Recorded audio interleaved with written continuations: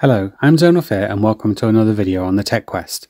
Initially I had planned on testing the Trig-Key mini PC this week, but a part I had on order actually arrived ahead of time in a refreshing change, so we're going to be taking a look at something I've had a couple of requests for, the Athlon 3000G. The Athlon 3000G, to which I will just refer to as a 3000G from here on in, is a 2-core 4-thread processor on socket AM4, released and subsequently re-released rather recently. You can still buy these new for around £40 where you can find them. For that money, you get a dual-core processor with SMT clocked in at a reasonable 3.5 GHz, and it also features onboard graphics, the Radeon Vega 3, although we won't be taking a look at the iGPU today. The Athlon is a cheap chip designed for system builders who make PCs your gran can browse Facebook on. From a performance perspective, it's a low-cost processor designed for very light work. It features 4 MB of R3 cache and an unlocked multiplier for easy overclocking. We'll start this opening off with realistic expectations.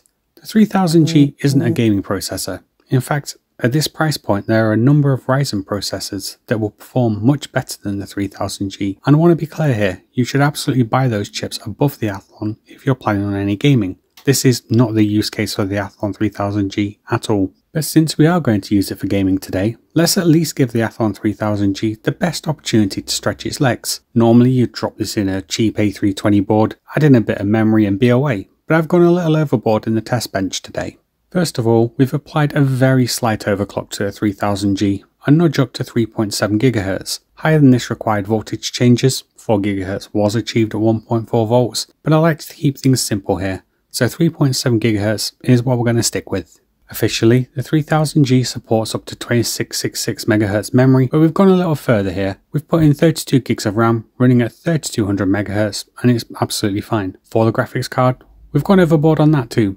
I've paired up the RTX 2060 for today's testing with the Athlon, and it is a card you'll be seeing more of here as I plan on using this on lower spec builds in future videos. It features 6GB of VRAM and it's a nice little card with decent performance. The slight downside here is that we are limited to PCIe 3 4 times, as even when disabled the Athlon's iGPU takes up 4 available PCIe lanes. It will have some effect on performance, but there's not really a lot we can do here as this is a CPU limitation. I've put all this together on a solid board, an Asus TUF B550 plus Wi-Fi, and complete with Windows 11 and most games running from an MSI Spatium SSD. The Athlon only supports SATA storage, so we're working within the processor's limitations here again. The full specs of this system are on screen now, an entirely overkill setup for the 3000G, but it can't be said that we didn't give it its fair shot. We have a lot to cover, including a couple of new games previously requested to testing, so let's get to it. All footage today is captured using an NZXT signal capture card connected to a separate PC. So what you see here is what you should expect to see on a similar configuration. Fallout 4 is first as always. At 1080p and using the high preset, we actually got a really decent time out of the Athlon 3000G. I always aim for at least 15 minutes of my testing, but I actually lost track of time here and ended up playing much longer than I expected. And it was a good overall level of performance from the dual-core Athlon. The average was 59.7 FPS, with a 1% figure at 45.2 FPS. The 0.1% figure wasn't superb, a value that will repeat throughout today's testing at 6.9 FPS, but as you can see from the footage here, you'll get by absolutely fine. Moving on, Dying Light 2 was sadly a no-go. At 1080p using the game's high preset, the Athlon couldn't deliver anywhere near a consistent experience here, and my time with Dying Light 2 was plagued with stuttering that just didn't ease up.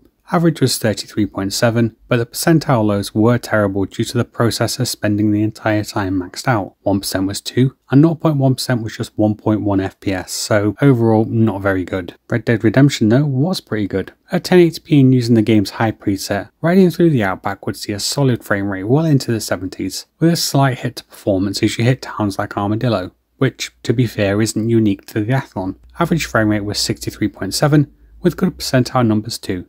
37.2 and 21 FPS for the 1% and 0.1% figures respectively, so you'll have a plenty good time here.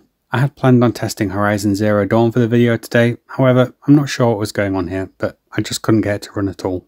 Dead Island 2 was actually quite a surprise. At 1080p and using the game's medium preset, the Athlon did much better than I expected, and we saw better than Xbox One performance here. It wasn't perfect, and the frame rate was a little inconsistent, but it was a lot more playable than I thought it would be, and there's a good time to be had here, if you manage your expectations going in. Average was 46.8 FPS, with a decent 1% low of 30.5 FPS, 0.1 was 7.4 FPS.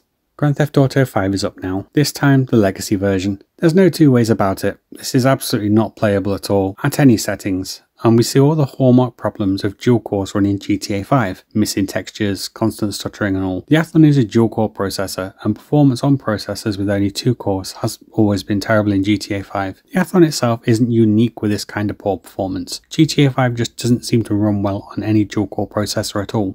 Unfortunately, this unplayability also runs over into Red Dead Redemption 2.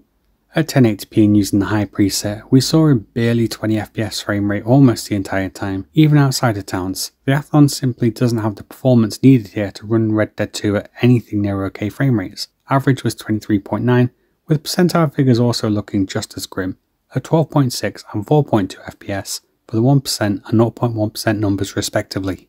Frostpunk makes a good run on the Athlon. At 1080p high, the 3000G managed perfectly fine here, with Frostpunk's more GPU-centric ways taxing the RTX 2060 more than the 3000G, it was okay, complete with that stubborn 60 FPS cap that seemed to come with it, but other than that, absolutely fine. Metro Last Light Redux also had no issues on the 3000G. At 1080p and using the high preset, we saw a frame rate well into triple digits during my playthrough of the Echoes level, and overall it was a solid, consistent experience, as you would expect. Interesting side note, this is where the GPU power demand actually peaked out of all the testing today at 187 watts power draw. Metro's average was a healthy 181.4 with excellent percentile numbers, 1% at 118.3 and 0.1% at 89.5 FPS. SpiderMan makes its first appearance on the channel. It has often been requested, now it's added to testing.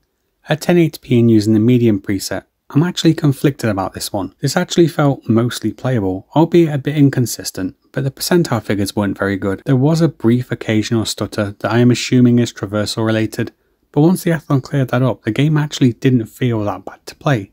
So ultimately this being playable is going to be quite subjective. I didn't mind outside the occasional hiccup, but obviously you might differ on that opinion. Average was an okay 48.6 FPS, with percentile numbers not being great at 1.4 for 1% and 1.1 for 0.1%. I still found this okay though. Dying Light was a good performer overall.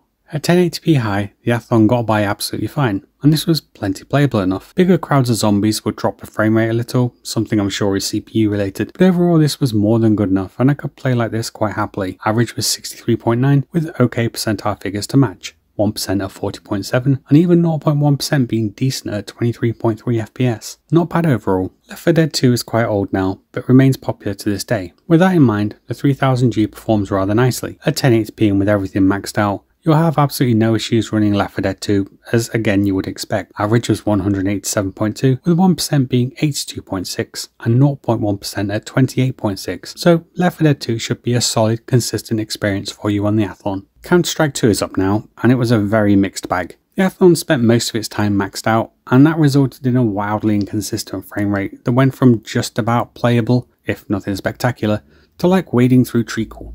I did struggle a little to get into this due to the frame rate, and I wouldn't consider it particularly playable overall, especially given that this is an online competitive game and you won't really be competing with anyone at this sort of performance. The average was 38.6 FPS, with percentile figures coming in much lower, 16.6 and 11.2 FPS for 1% and 0.1% respectively. Cyberpunk 2077 did not do well at all. At 1080p and using the game's medium preset with DLS enabled with ray tracing, the Athlon just struggled.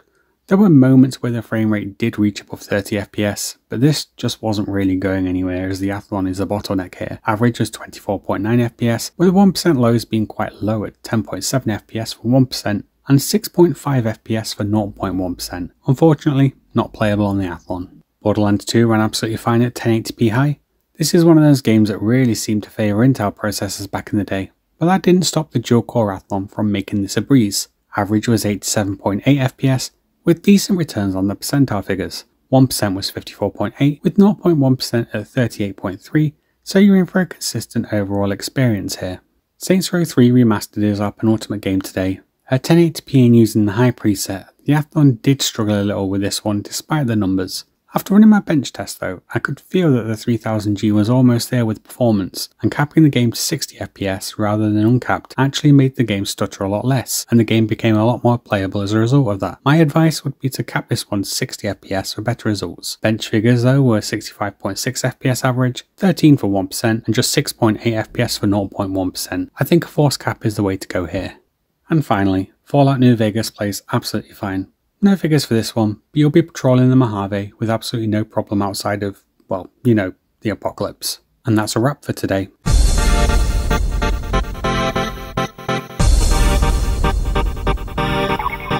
The AMD Athlon 3000G isn't a processor gamers should be buying in 2025, but simply, it was never meant for this kind of use, and in some cases the fact that a lot of these games still play very well, even newer ones, is a good example of how solid AMD's Zen architecture is. This Zen-based processor is mostly for value system builders who make machines that people will only ever be browsing on. It's not a remarkable processor designed for a very specific market segment.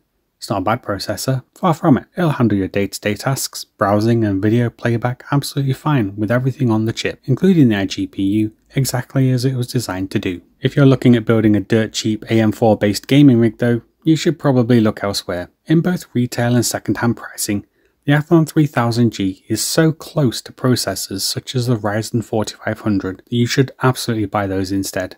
A couple of months ago I reviewed the Ryzen 4100, a processor that you can buy for £30 new today, and even that will run laps around the Athlon. Sure, you'll need a dedicated GPU to use those, but you are likely already planning on doing that anyway. If you're looking at something cheap with onboard graphics, then I'd suggest taking a look on the used market for something like a Ryzen 2400G, as they will also be more performant than the Athlon. If you're looking to play older titles, you'll likely get by absolutely fine with the 3000G. All of the older games tested today actually ran pretty well, but anything modern will bring about the obvious limitations of this dual-core processor, real sharpish. It's not a bad processor at all, it just isn't suitable for any serious modern gaming. With all that said, I've been Zonoff here, and thank you very much for watching the Athlon 3000G on the Tech Quest. I hope you've enjoyed this video, and until next time, bye bye.